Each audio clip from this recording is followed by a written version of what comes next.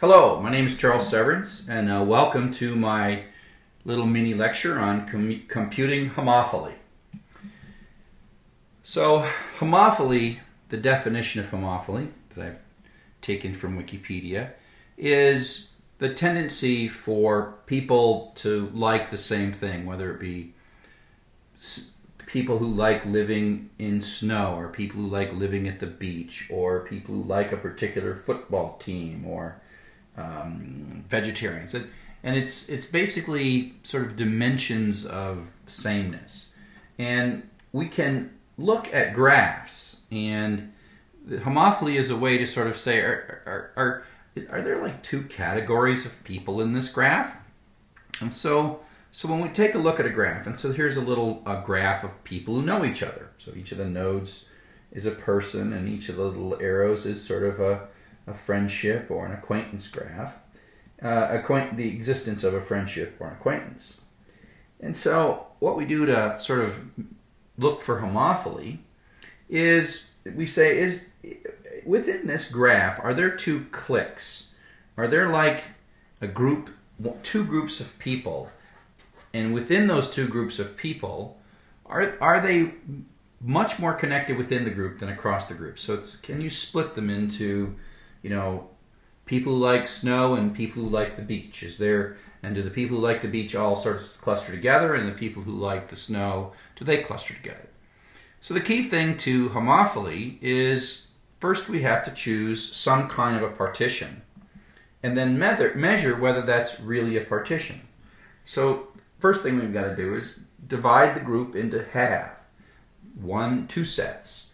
And then we basically draw a line like this that basically says, if we were to divide this set by breaking these links into this group on the left side and the group on the right side, if this was the line that we used to do this division, is that this set of groups, does this feel like two different cliques? Are they more tightly connected within than across? Okay, so to measure homophily, we must propose a partition.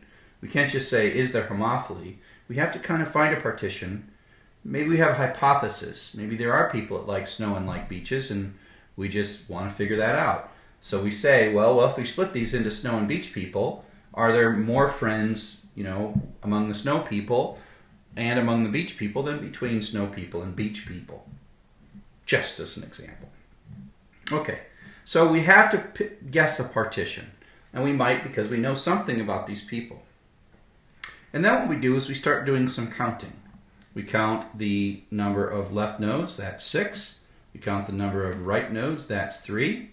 And then we count the total number of edges, which is 18. And the cross group edges, the edges that cross our little border that we artificially laid into this. And then what we're going to do, the key essence here, is we're going to ask the question. We're going to say, this particular network, as it's drawn, if this were just a random network, and we just threw these edges onto this network randomly, how would a random network form? And is this particular network look like a random network roughly, or does it look decidedly non-random? So we're really looking for sort of deviation from sort of a random network where whatever it is, whether these are snow people and these are beach people over here, if we split them, does the split seem to have some meaning? So there looks kind of scary. Before we sort of do that, or to derive the calculation, I could just tell you what the calculation is. But it's actually pretty easy to understand why this calculation works the way it does. And it comes down to the notion of random link construction. Okay, random link construction is you take all the links away. If you recall, we put there's 18 links total, and we're just going to throw a dart, at one of these nodes. We still maintain the colors. We're going to throw a dart at one node, then we're going to throw a dart at another node, and then we're going to form a link. We're going to throw a dart randomly at a start node and randomly at an end node, and that's where we're going to draw a link. And then we're going to look at, what is the likelihood of various kinds of links. So if we look at the likelihood that the first dart throw ends up in the left-hand side, it's the right-hand side, the likelihood that the first dart throw is on the left-hand side is 2/3, because there's like 6 over here and 3 over there. So the likelihood of just randomly throwing a dart and hitting one of these is 2/3. And so, we've picked one. Now the likelihood that the second dart we throw also hits a purple one is also 2/3. So the likelihood that we're going to form a link, a purple to purple link, is 2/3 times 2/3, or 4/9. So the likelihood that we're going to form a link that's between these is 4/9.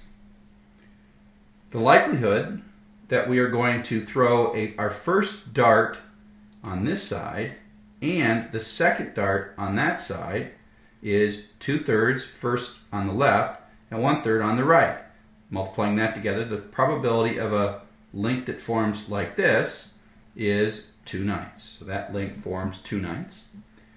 The probability of a link that's in the right-hand side, or the Q set, well, that's 1/3 to hit one of these, and the second one will hit 1/3. So the combination is 1/9. So the likelihood, we're running out of places to draw on here. The likelihood of that link forming is 1/9. And then similarly, I guess I just have to start over. The probability that we threw our first dart and hit on this side, and then we threw the second dart and hit on that side, forming a link somehow between the sets, is 1/3 times 2/3, or 2/9, which is the likelihood that that link is getting formed. So here, that's the likelihood of this link, that's the likelihood of this link, and this is the likelihood of that link. And so effectively, and it's always good when you add up your probabilities that these 4 numbers add up to 1. That's nice. And not that this matters at all, but if you look at this, and P and Q are the sort of these probabilities, the P plus Q squared, which P plus Q should be 1, right, ends up being P squared plus 2PQ plus Q squared.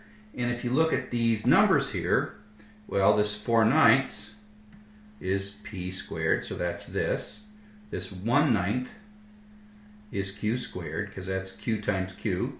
And then 2PQ is that number plus that number. And again, I'm kind of making it too messy. 2PQ ends up being this number. There's 2 of them. So that's what 2PQ is. Right? So you have your P squared, your Q squared, and then 2PQ. And so what happens is the total number of cross group edges is, in this case, 2/9 plus 2/9, or 4/9, or 2PQ, whatever P is and whatever Q is.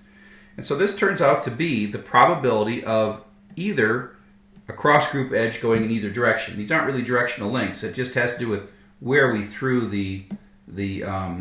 our dart, and where it hit first and where it hit second. And so the probability is the likelihood of this kind of a link plus the likelihood of that link, what turned out to be 2PQ, and P is the probability that's in the left set, Q is the probability that's in the right set. And so this is the closed form. So that's the formula. So it turns out that the number of links, or the probability of a link forming between a set where 2/3 are in one side and 1/3 are in the other side, is 2 times 2/3 times 1/3, which is 4/9. So 4/9.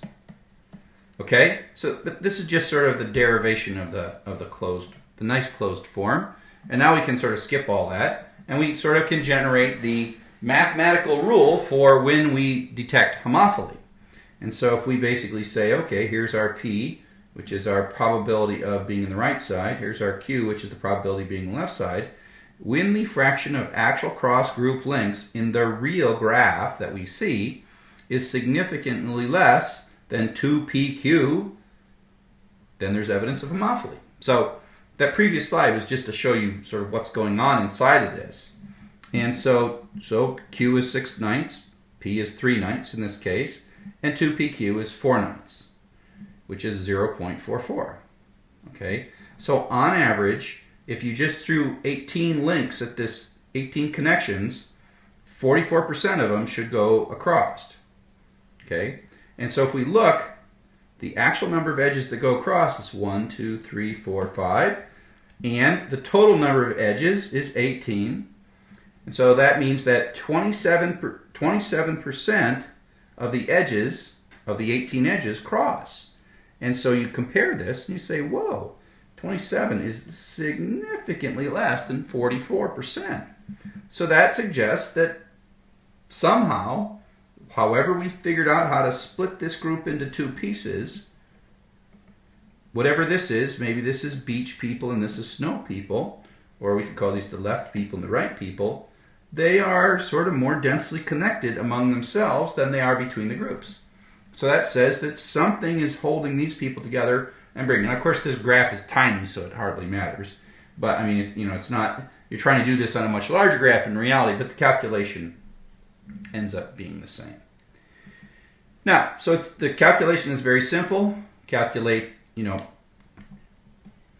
choose your split, calculate your P, calculate your Q, calculate your 2PQ, then figure out the number of edges that cross your little split, and then compare the two.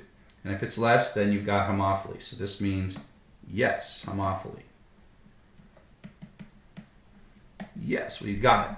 Now, so you got it. Now what? Well, that's an important thing. So the last thing I want to tell you is that we can compute it, right? If we've split our network in half, we can ask, does this compare to a randomly formed graph? And the conclusion might be, well, that partition we picked looks random. There's no homophily, at least what you just picked. There might be another one, but the one we picked does not demonstrate homophily. Or we can say, wow, we partitioned this, and it's very different from a random network and shows evidence of homophily. And that'd be what? Like, whoa, we've got it, we found it. So the number says you found it. But the key thing to emphasize is it doesn't explain exactly why homophily exists. It's only part of the analysis. And given that you're kind of doing this analysis based on most likely some kind of hypothesis like beach versus snow or something, and you say, okay, I did my split based on beach versus snow and look at all the friendships, and that does show homophily, then maybe there is something to this beach versus snow thing. So thank you for listening to my little tiny lecture on computing homophily.